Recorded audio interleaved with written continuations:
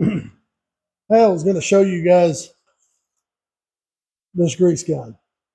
Now, grease guns are not generally a hot topic, I would say. But I found this to be the best daggum grease gun I've ever used in my life. I'm fixing to refill the grease because it's empty. This is called the Lube Shuttle. It's made in Germany. I've probably put 2 cases of grease through this thing since I've had it. You know, usually you pull the lever back or the stem out and it locks, and you take the canister out. This one, it screws out. This one's empty. You can see it's like a tube of toothpaste nearly. Take your new grease gun, stick it in,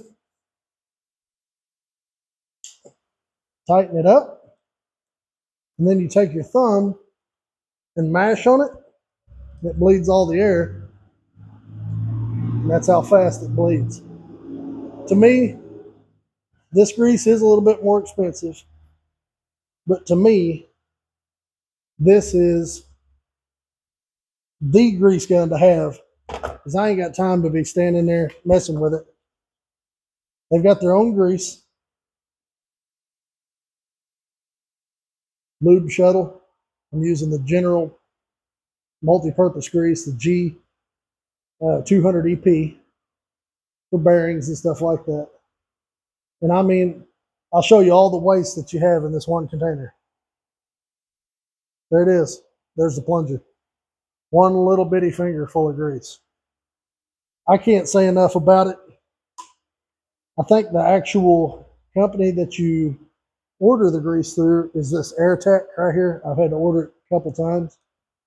But by far, hands down, the best grease gun I've ever used. It's got a great tip on it. Push it right on. You ain't got to fart with it. Easy on, easy off. Anyway, just thought I'd share that with you guys. If I can find a link to it, I'll link it in the description.